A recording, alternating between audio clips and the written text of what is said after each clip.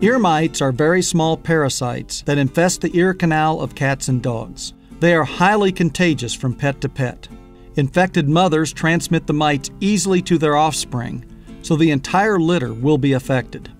Ear mites are spread by direct contact of a pet with an infested cat or dog.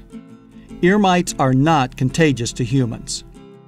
Common signs of ear mites include scratching at the ears and shaking the head. A dark waxy material may be observed in the ears of pets. When examined under a microscope, ear mites look similar to small crabs.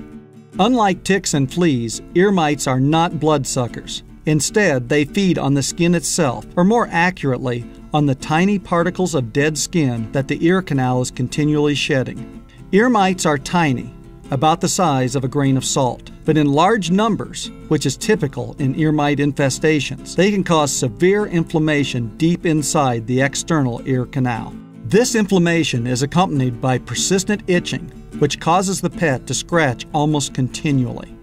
This scratching itself can lead to damage to the ear or secondary infections that are more serious than the ear mites themselves. If left untreated, rupture of the eardrum may occur and cause severe damage to the middle and inner ear, resulting in loss of balance and extreme pain. The ear mite life cycle begins when adult females lay eggs on the pet's skin. Within 4 days, eggs hatch into the larval stage. These immature ear mites feed for a period of days and then molt to the next stage. This stage, along with the next one, lasts for about 3 weeks. Then, adult ear mites emerge and the females begin to mate with males and lay eggs. Being familiar with the ear mite life cycle is important in order to help treat the infestation.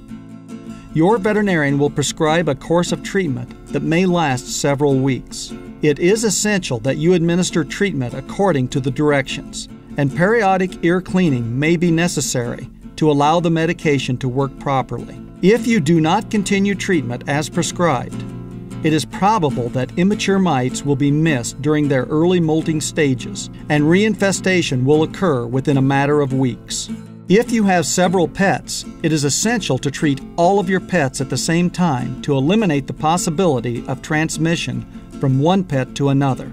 Ear mites, like most other parasites, can be controlled with treatment at regular intervals by the owner. Left untreated, ear mites result in pain and may lead to serious infections for your pet.